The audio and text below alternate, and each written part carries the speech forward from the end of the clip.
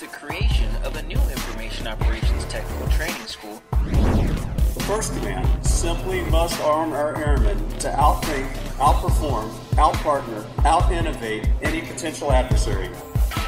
Air Force Basic Military Training has an updated curriculum with a new focus on readiness and lethality. The first command, the Air Force starts here. Hello and welcome to the Air Force Starts Here podcast. I'm your host for this professional development podcast, Jennifer Gonzalez from the AETC Public Affairs team. In this episode, we're discussing an Air Force initiative known as Force Development. The Air Force charged AETC with executing force development on its behalf. AETC's Directorate of Operations and Communications houses a portion of the Force Development mission and currently has 5 divisions dedicated to operationalizing the Force Development mission. Those divisions include Policy Integration, Planning Analysis and Resources, Credentialing, Competencies, and the Air Force Learning Services Ecosystem Operations. These divisions work to ensure the airmen we are developing today are prepared for the Air Force we need tomorrow, like the work being done by the Competencies division. This division developed the Airmen's foundational competencies, which are a combination of knowledge, skills, and abilities that manifest in an observable and measurable patterns of behavior, which the Air Force has identified as key in preparing airmen. The Airmen's foundational competencies are categorized into 4 major groups: developing self, developing others, developing ideas, and developing organizations. Today, we are exploring the first foundational competency, which is developing self.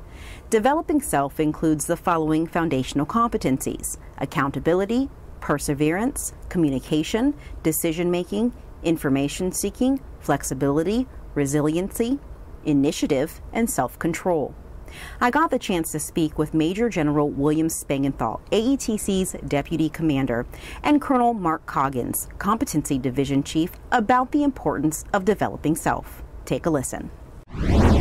Thank you, General Spangenthal and Colonel Coggins, for joining us. I appreciate the invite. Thank you. It's a delight to be here, Ms. Gonzalez. Before we get started, why do you think AETC was selected to become dual-hatted as the Force Development Command? Great question. By having a Force Development Commander, you have a person who speaks authoritatively for airmen all the time, and they can tie in all the work that's being done across the MAGCOMs and across the headquarters staff to really get the synergy and the synchronization that is necessary to develop the entire force. The amount of interaction we have with key partners doing strategy and policy up at the Air Staff in Half A1 and General Kelly and his team, Mr. Federico and SAF MR, and just the synergy that is a result, because now they have a force development execution arm, right? Which is what MAGCOMs do. They go out and they execute the last tactical mile. They're developing strategy and policy, and we're going and making it happen, because it takes a big enterprise to do these kinds of things. So it is certainly a team effort. AETC has a big role in that effort, and that's primarily in execution. So we work in partnership to advance force development for the entire Air Force. Now we know force development and these foundational competencies apply to all airmen across the Air Force, but why is it important that the Air Force as a whole has foundational competencies, including developing self? This one might take a little bit to answer, and the way I would like to attack it is maybe go from big to small, kind of strategy to task, because I think by laying out where we want to be as a Department of Defense and as a nation, I think will then necessarily lead us to why we ended up at this developing self and the competencies that are part of that. So, we've got a national security strategy, defense strategy, and military strategy that give us, strategic guidance as it should. Recently, our chief, General Brown, gave us accelerate, change, or lose, along with some action orders. Action order A for airmen, B for bureaucracy, C for competition, D for design. As we dig into that airman piece, there are lots of lines of effort, and us specifically in AETC, we have a pretty big role. But one of the fine print items on that was that we need to understand the cross-functional attributes of airmen that will allow us to meet the national defense strategies. And, if you look at some examples of kind of some future fighting concepts. I would use agile combat employment and the ability to train multi-capable airmen. Within that, you start getting into what is it that is going to make them successful. What I call them are great power competition airmen. At some point you've got to determine what are those competencies that will allow us to be successful. Because today, we already have the greatest airmen in the world, and our NCO Corps is no kidding the envy of the world.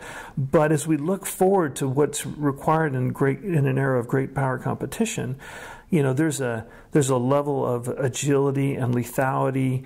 Our airmen have to understand what it means to be empowered, how to empower others. They're going to have to understand what mission type orders are and how to execute commander's intent. And you go, how do I do those things? And that's where I think we get to our foundational competencies. And specifically, when you look at developing self, you have things such as accountability, decision-making, being information-seeking, showing initiative, self-control, being resilient, understanding how to communicate, flexibility, perseverance. These are all things that are going to be required to be successful in great power competition. And so, to me, kind of big to small, that's why we have foundational competencies. Now I know exactly what everybody has to a certain level, and as we work together, because it's not just one MATCHCOM or another, it's not one COCOM or another. Hey, this is an all-in across the department in really a whole government approach. We believe these foundational competencies, and specifically, we're talking about developing self today, these are the things that all of our airmen need to be at varying levels, they must have to be successful. So, Colonel Coggins, I get from an Air Force perspective why these foundational competencies are important. But why, as an airman, would I electively select to get onto my vector and take these assessments and do these trainings? I love the direction you went with that question. What's in it for me? It's all about service before self. But the better we are as individual selves, the stronger we'll be in contributing to our warfighting teams. Because no matter what we might think, no airman is an island unto himself or herself. Every airman has the ability to maximize his or her potential within their workplace, but also within their life in general.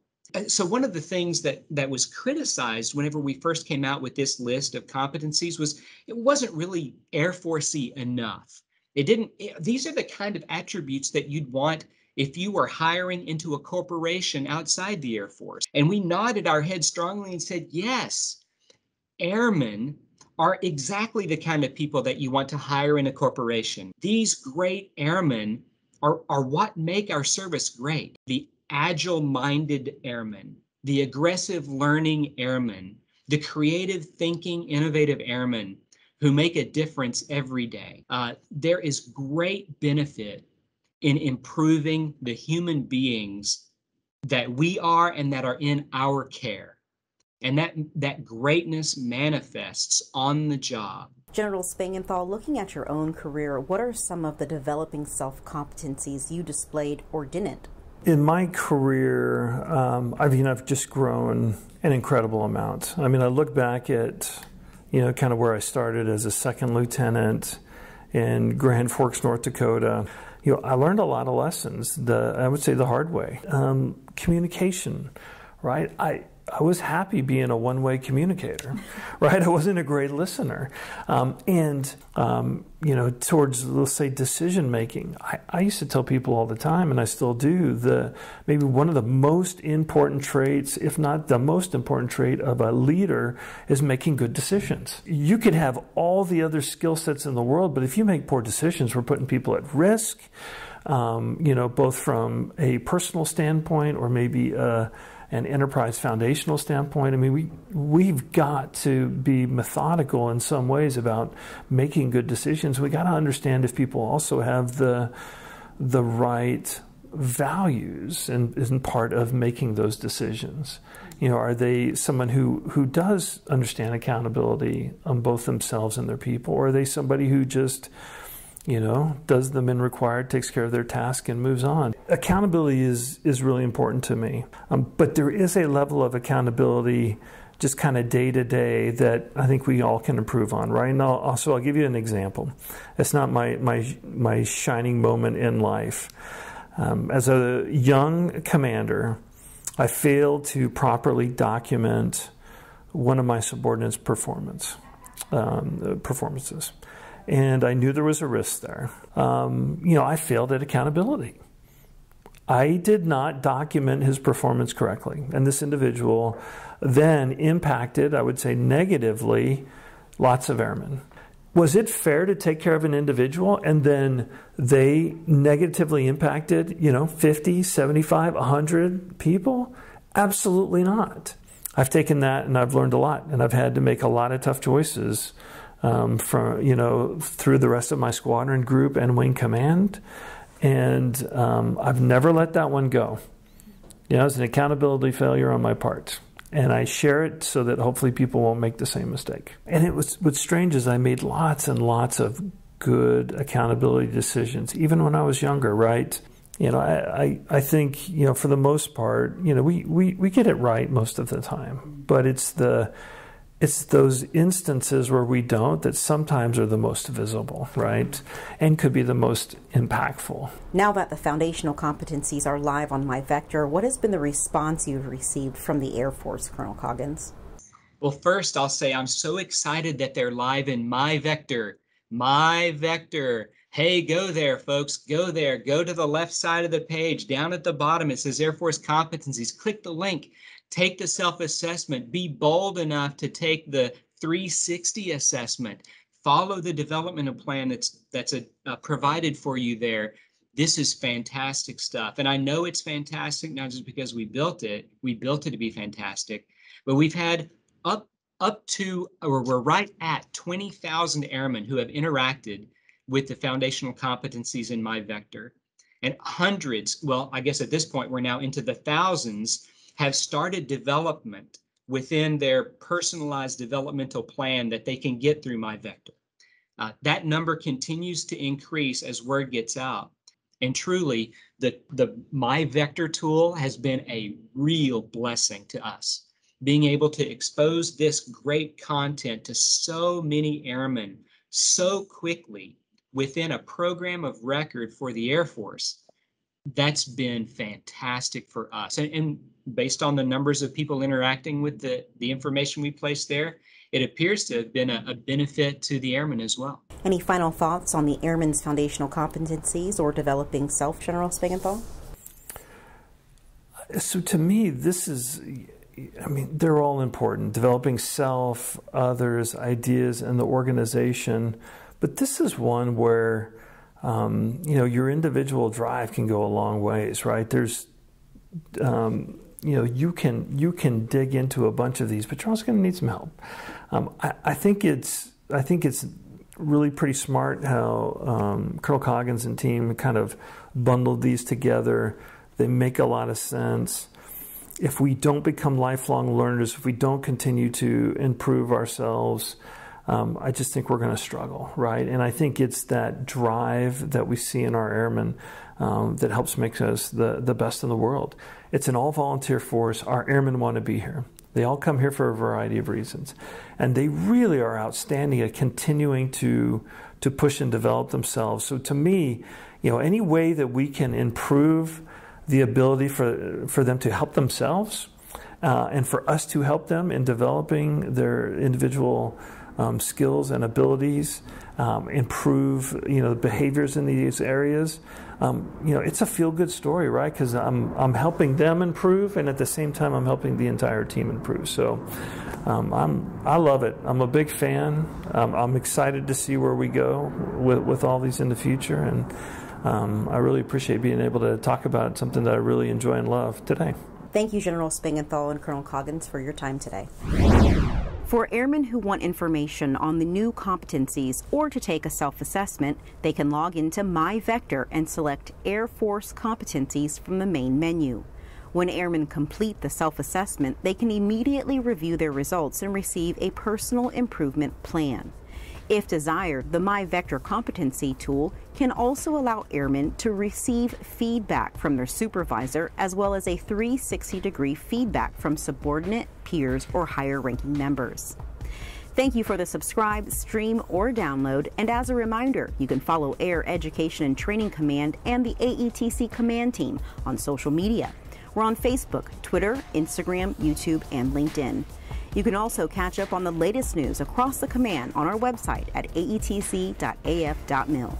From the entire AETC Public Affairs team, I'm Jennifer Gonzalez, and talk to you next time on The Air Force Starts Here.